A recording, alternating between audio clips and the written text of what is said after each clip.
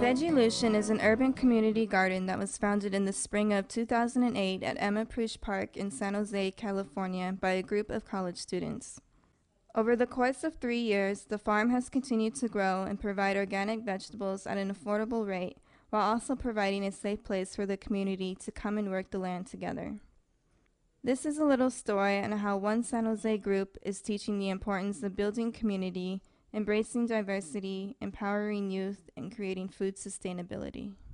I met Mark it must be about 3 years ago by now, and we were both students at San Jose State, and we both independently wanted to garden.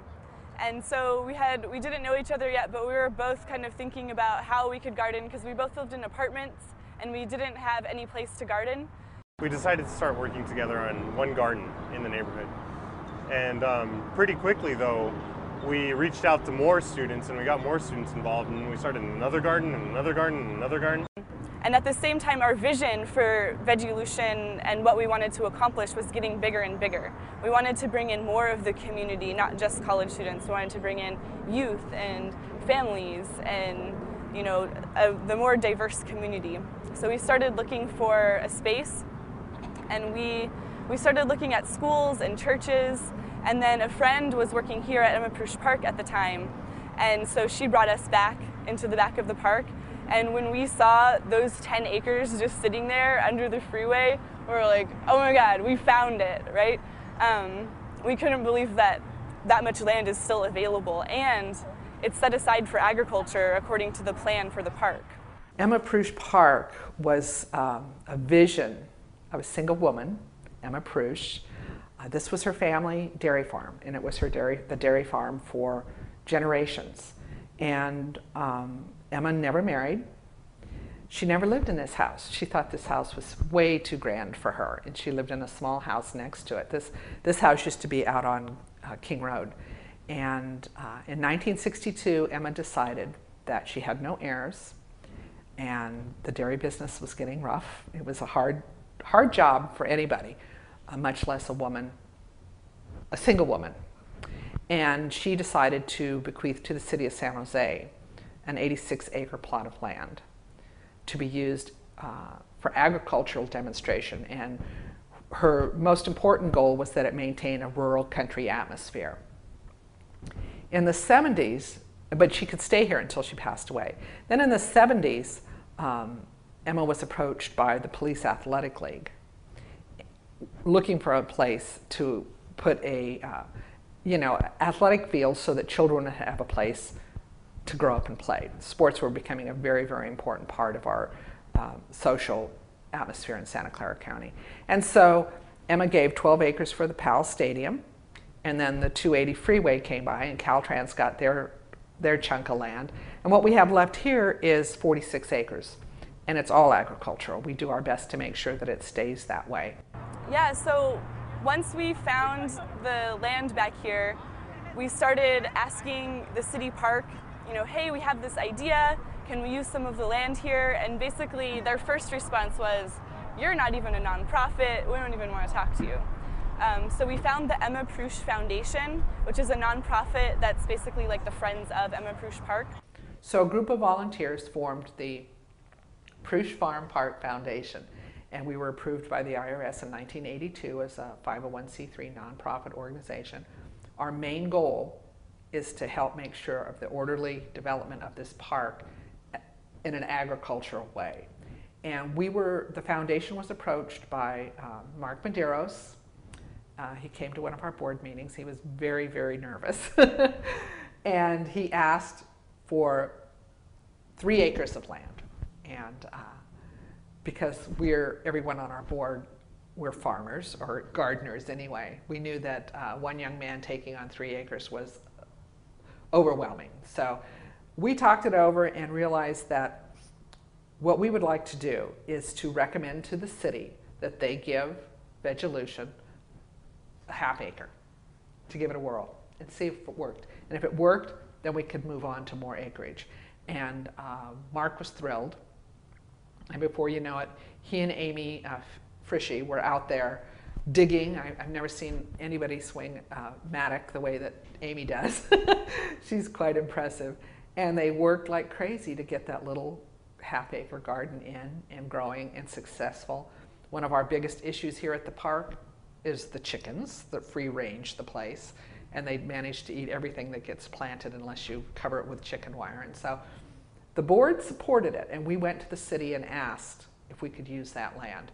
And the city supported us in that endeavor. And so I think that once that Veggielution got their foot in the door, there was no holding them back. They've just done a fabulous job, just fabulous. We're trying to create an organization that really brings the community together around food. In the middle of the city here, there's not a lot of access to agriculture. This valley used to be covered in orchards, right, but it's paved now. And so people in the city, most of our direct contact with food is with the grocery store and those displays, beautiful displays that basically don't change for most of the year. And so people don't have this connection with the land that we used to have. So we really want to give the community a space to reconnect with the land, learn why it's important to be careful about what you eat and why it does really matter what you put in your mouth. So I was really concerned about having all the diverse people of San Jose included, you know? That means old folks, young folks, black folks, Latino folks, all the Vietnamese folks, all the Asian folks from San Jose, and make it a model community, make it a place that everybody feels that they belong, everybody has a place, everybody has meaningful work to do, everybody's contributing, and just try to make a little microcosm of a very just and sustainable community. Veggielution is organized so that we can use the most volunteer energy possible. We think it's really important to empower people to take on more leadership when they want to. So we have a few staff people, and we have AmeriCorps members through the Silicon Valley Health Corps, and we have a lot of volunteers that do a lot of work. So specifically for our volunteer work days, the way that works is anyone in the community is welcome to come and volunteer. People don't need any gardening experience.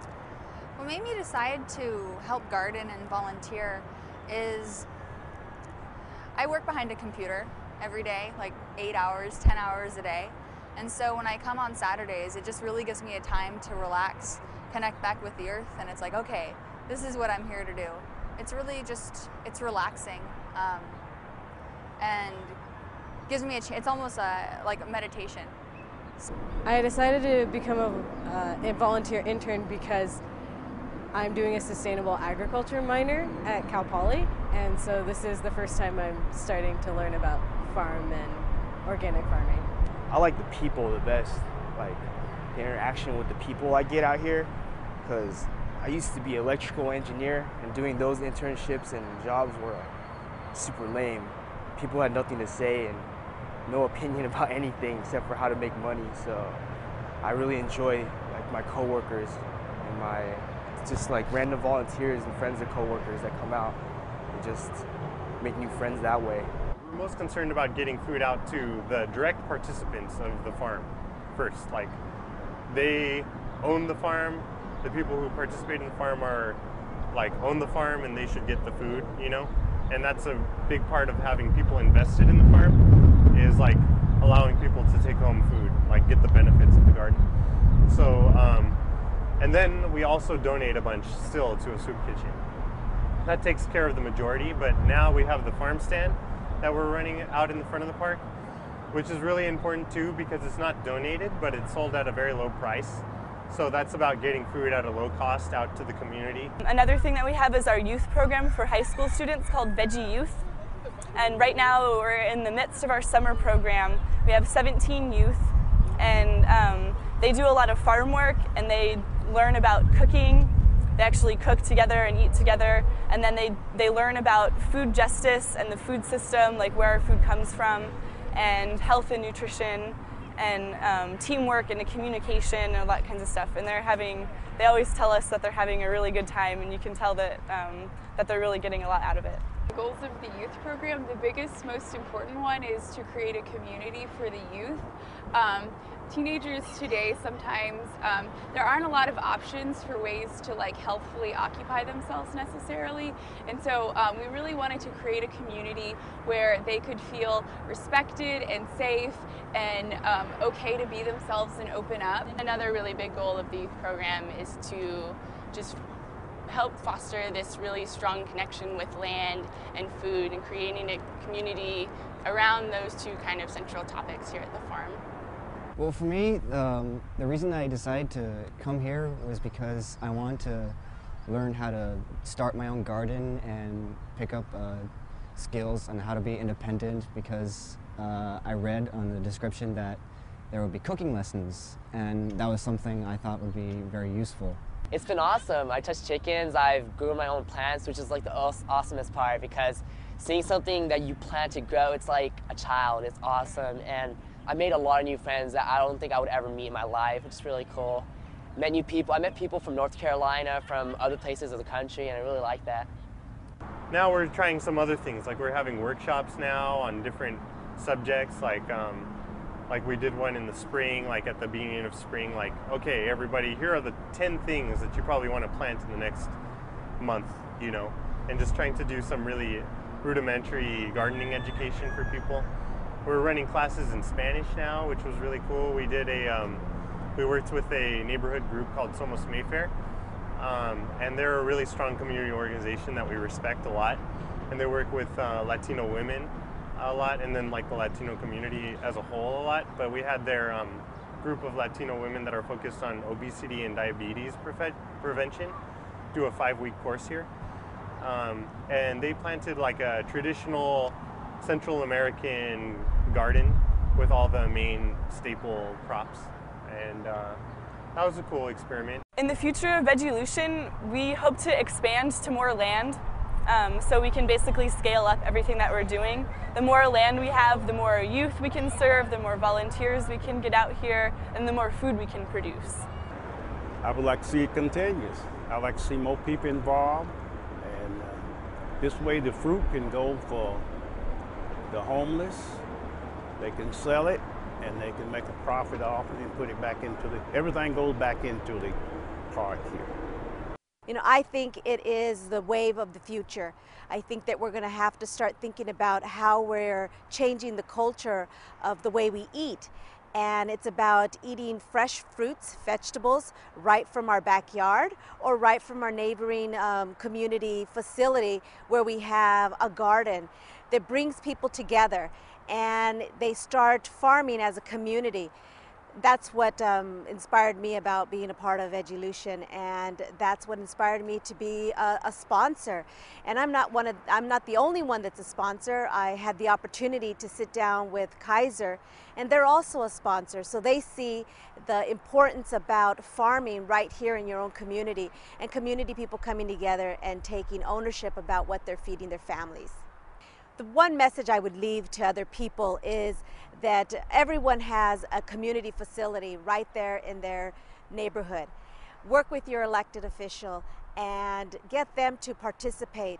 And those of you that have a little bit of money to give, donate to the facility like a Veggielution or other farming institutions so that you can be able to walk out your front door and go to your neighboring community center or neighboring farm center and be able to pick fresh fruits and vegetables so that you can take home and feed your family.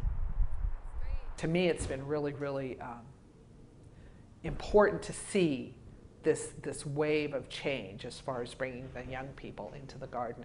And I don't just mean 6-year-olds. One other aspect that I think has been really critically important with Veggielution is that the Veggielution team is bringing in high school kids and college kids that are on the cusp of this, making decisions about major life decisions. And to come here and think about agriculture and think about the benefits of being out in the sun and the camaraderie of, you know, everybody eating together and growing things and understanding. I think that's been a really, really important part. Our park is here at King and Story Road, which is in East San Jose. It's a very busy, busy intersection on the police scanners. And to know that this park is a safe place. We don't have any vandalism. We have very, very little graffiti. We don't have any kind of issues like that. This is a safe place. This is base, if you will. The families come here from all over the area, and there's peace here. And I think there's peace here because of the gardens. I really do. When I latched on to gardening as a vehicle to do community organizing, I just started to realize that it's very empowering. It's totally positive. It's transformative. It's like a great route to achieving social justice and environmental justice and everything. So when I think about how Veggielution has changed my life, that's a funny question because I've just basically thrown my entire life into Veggielution, and so I have no idea what I would be doing if I wasn't doing Veggielution. And when we came to the point where we were starting it, it was this convergence of everything that was important to me into one thing. So there was never a question whether I was or wasn't going to completely devote myself to this project. So I guess it changed my life by giving me something to pour myself into and really, care about and do. My experience at Veggielution's been really, really wonderful. It was a lot of work on the front end. My coworker Jesse and I literally just created this program. We got here, there was a little bit of a working kind of model or template, but not much, and so it was a lot of getting resources on our part and kind of putting together what our vision was. And it's been so amazing to kind of see this thing that I put so much work into just take off and kind of become its own thing outside of myself and outside of my ideas and her ideas, and to watch the youth really take it over and take ownership of it. And yeah, like I was saying, how they have really invested in the farm itself, how they've been coming out early and staying late to really kind of invest in it themselves. So it's been incredibly inspiring. My experience as a youth program coordinator here at Veggielution has been probably the thing I'm most proud of in my life so far.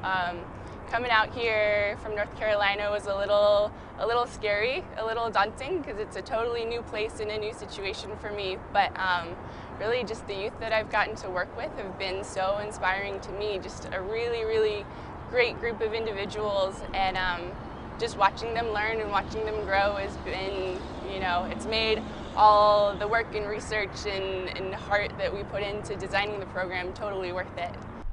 And we have to realize that we as young people, that is our heritage, is people that lived off of the land, people who were peasants and people who were farmers and people who were sustainable people that were not screwing up the world. And so here we are, and we found ourselves all in the same place now. And it's like a new society. We have to make a new society that's more sustainable. That's my big thing. So yeah, I think let's do it.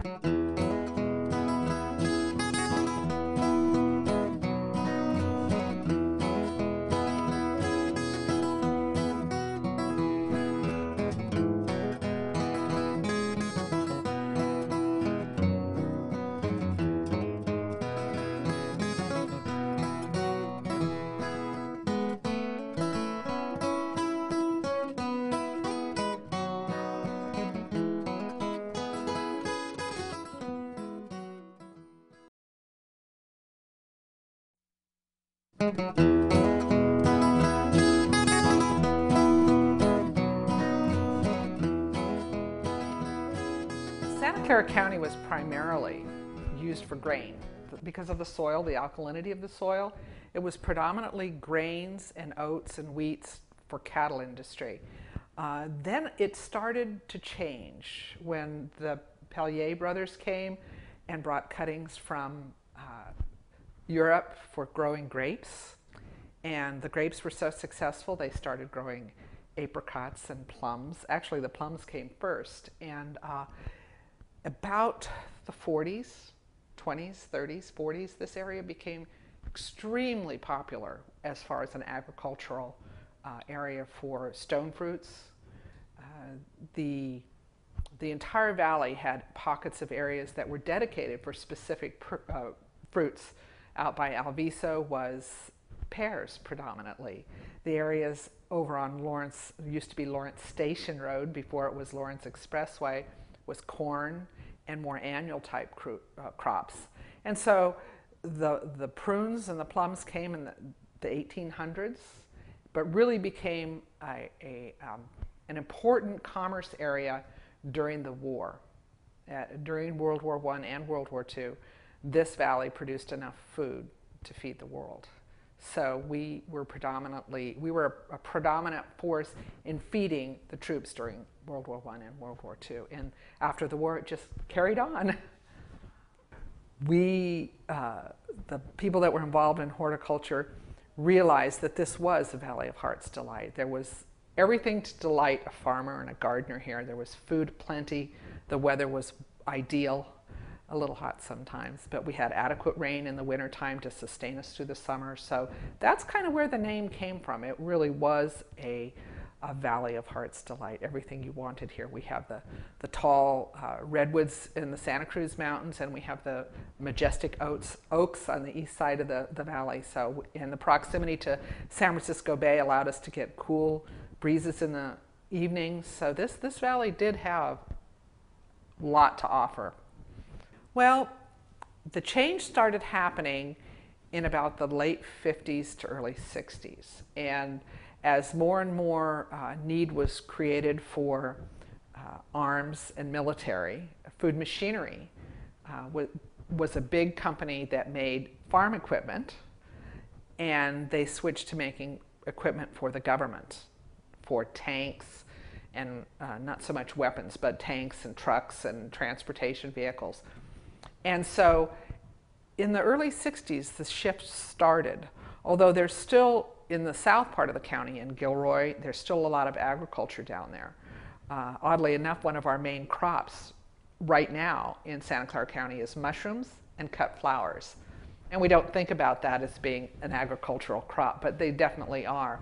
So I think the change started in the late 60s and transcended with the onset of the computer, became a very, because it was such an ideal place for people to live. People could come here and work. We have incredible colleges, Santa Clara University, Stanford, San Jose State. So people could come here and get an incredible education. And because of our weather, they wanted to stay. And so the jobs were created here. Amdahl, and long before Microsoft and all the biggies, there was all these little companies. Hiller Helicopter was making, helicopters for the war effort. And so the transition and the people came because of the weather. We had a thriving port at the end of the 18th century at Alviso. Ships did not go to San Francisco. They stopped in Alviso, and the trains stopped in Alviso. And so we had train transportation, we had, shipping, we had everything here. So that was really the transition.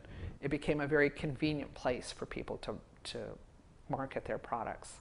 I think in a lot of ways it made a lot of the old timers really hold on tighter to what they had and to really instill upon their children the values of the orchards and the work ethic of being a farmer. Farmers work, 24/7. The pavement heated up our valley a lot, and cementing our canals obviously have made it so that we have the water runs faster into the bay and it doesn't meander through. Like I remember going fishing for steelhead in Guadalupe with my dad, and steelhead don't run in Guadalupe anymore because it's been so manipulated by man. And so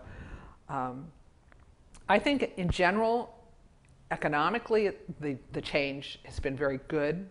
Socially, maybe not so much. Although here at Amie Frisch Farm Park, we have managed to embrace our community, and I am amazed every day I run into somebody new at this park that says, I didn't know this park was here. And it's amazing how thrilled they get to come and actually pick an apricot off a tree, or to see corn growing. And more people now of that generation, the 60s, of which I'm a product of, have come back to the farm as a way for healthy eating and to be an important part of understanding and knowing what we're putting in our bodies. So it's been in many ways it's been scary how fast everything has grown, but I think, as I said in the beginning, it really instilled with a lot of us the importance of understanding about agriculture.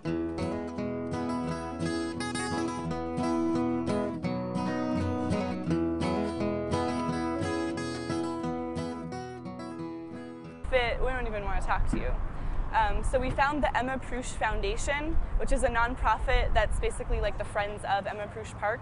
So a group of volunteers formed the Frisch Farm Park Foundation, and we were approved by the IRS in 1982 as a 501c3 nonprofit organization. Our main goal is to help make sure of the orderly development of this park in an agricultural way. And the foundation was approached by Mark Medeiros. He came to one of our board meetings. He was very, very nervous. And he asked for 3 acres of land.